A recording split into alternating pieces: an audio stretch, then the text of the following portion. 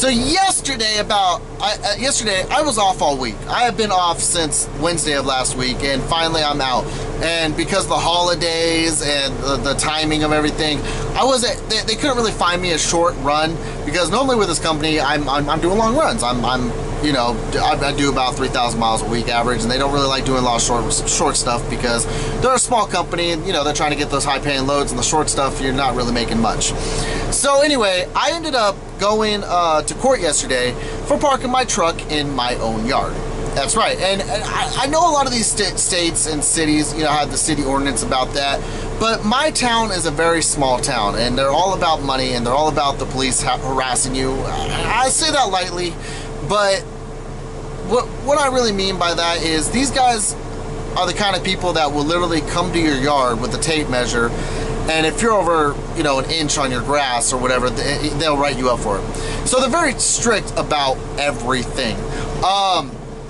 So needless to say, they come in my first week. I just moved out to NEOSHO. I parked my truck in my yard. They come in, they write me a ticket. No warning, nothing. They give me a ticket. I'm like, all right, whatever. I'll go fight it. They give me this ticket, and they don't give it like a 30-day notice. No. It's like 2 weeks till court. That's how quick it was. So I go to the courthouse. I waited there for. I got in there at 3:45-ish. My court was I wasn't supposed to be there till 4. Here's the funny thing about this whole story. They gave me the wrong address. They gave me the address for the old courthouse. Alright, I was walking. I live in a small town. I can walk everywhere. They have 3 courthouses, no, 4 in this one small town. One of them is closed, and that's the courthouse that they gave me. So they have the main courthouse in the middle of NEOSHO, which is like the felony stuff, murder, convicts type stuff. Then they have a Judaical courthouse, which I don't know what that one's all about. I walked in there and said, oh no, you're at the wrong one.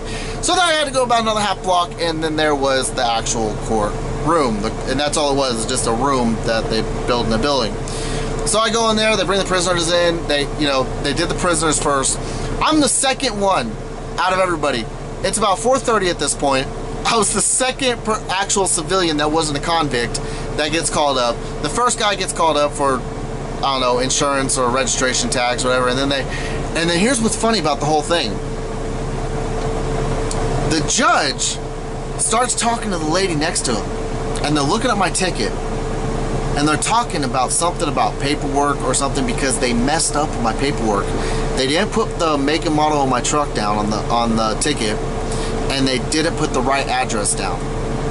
There was just so much off about this ticket, and they didn't put my right phone number down. I told him what my phone number was, because the cop that wrote me the ticket was in the courtroom. He's like, hey, you gave me the wrong phone number. I said, no, I didn't. I said, well, here's my phone number. I was like, here, I'll tell you right here, and you can call it. He's like, oh, I wrote it down wrong, my bad. Sorry, we make mistakes too. Yeah, and that's why I'm fighting this ticket, because you're making a mistake. So this ticket was just off on so many levels that if I would have gotten an attorney, I probably would have got this whole case dropped. But it's not about getting the case dropped. It's about fighting for your rights for your private property. So anyway, he calls me up. He says, all right, so all you got is an ordinance. This judge looked annoyed. He's like, really? Are we really doing a ticket about this? He's like, do you plead guilty or not guilty? I said, not guilty. He's like, all right, well, we're going to set the court date for August 15th. I said, perfect. So I have a court date on August 15th, and I will let you guys know what's going down. I do not have the ordinance here with me. It's at home right now. I'm back on the truck. I'm back on the road. But basically, what it is, all it says is no truck over the capacity of 18,000 pounds can park on a city street, a drive, a court, an avenue, and then like whatever. But there was nothing about my driveway. I know when they say drive, they mean because some streets are drives. Also, on the road where I live, there is absolutely no truck route signs. There is no weight limit signs. There is nothing saying no trucks allowed. There is no thing saying, oh, no truck routes. There's trucks going by my house all the time. We have a major trucking company, CEI, right down the road from where I live. literally half a block away. So to me, I have a couple friends that say, well, it's city ordinance, you're not going to be able to beat the ticket. Fine. I'm not going to give up on it just because you tell me to. And then I have a couple friends saying, dude, there is nothing on this ordinance saying you cannot park your truck on your own property. Now, I'll post the picture here. There was another truck that's right down the road from me with his truck parked on his property. But you know, it's funny. He lives over the railroad tracks, and that's kind of the richer neighborhood. See, I don't live in a rich neighborhood. I don't need to. I don't want to. Why waste all that money on a whole fancy, beautiful house, blah, blah, blah, when I can have my nice little 2-bedroom house to myself that with my nice little property, I don't need a whole lot. I'm not one of those people that need a whole lot in life. So, anyway, basically, my truck is parked pretty much right in front of my house on my property. It's not obscuring the view of the stop sign. It's not obscuring traffic. The cop didn't even know what truck my color was, or what truck my color was. What color my truck was. Can you believe that? Like, this guy comes up to me in the courthouse. It's like, you have a black one, right? No, it's white. And he looks at me all like stupid, like I'm lying to him. This guy is treating me like a straight up convict, like a straight up criminal. Alright, like they always do. This is why I have a stigma against police officers. I get they're trying to do the job, but really, you're gonna harass me over this shit and you don't even know the make and model of my truck. You don't know the color of my truck. I had pictures on my phone and said, no, here's a picture of my truck parked on my lawn. And I had video, which I think I showed you guys on one video, what my whole entire road looks like. You don't even see my truck until you get to my house. So I said, no, this is my truck. It is not parked on the street. There is nothing in the rule book about parking it on my own property. Anyway, here's what I'm gonna do. If I lose this case, whoop-de-doo. I pay a ticket. It doesn't go on my record. It's not a big deal. Never give up on your rights as a driver and your rights as a property owner.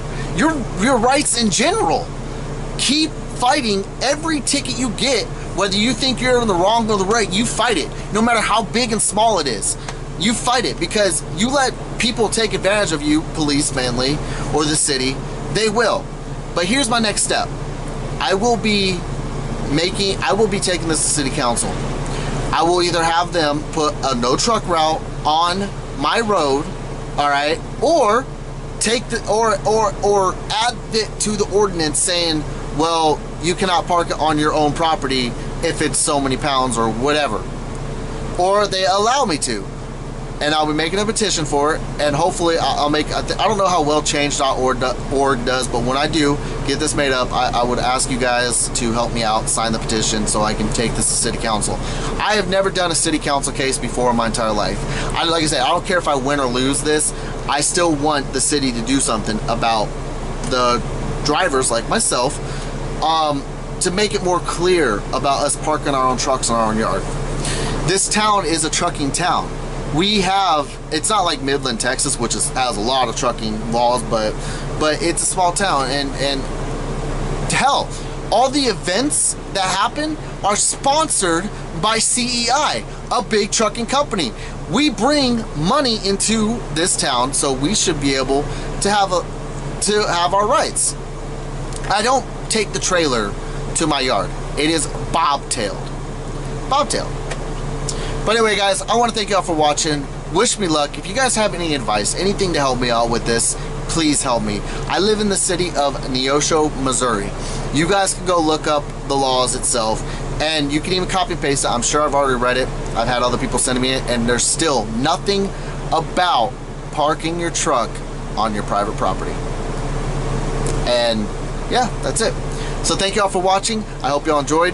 Like I said, if you guys have any advice or any way that you want to help me with this, please do, because I could use all the help. I've never gone to city council before. I've never done all this, but I feel that if I'm going to be living in this town, I should be part of the community and helping other drivers alike. So y'all be safe. Keep the rubber side down. And as usual, Big Trucker B out.